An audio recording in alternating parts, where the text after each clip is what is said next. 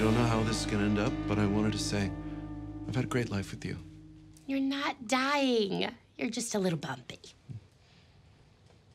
I'm sorry I made us spend all the bonus money.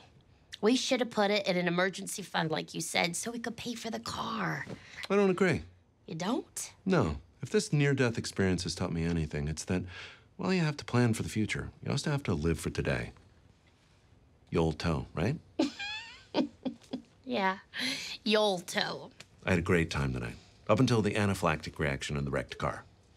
Me too. Plus, I think that we got our money's worth.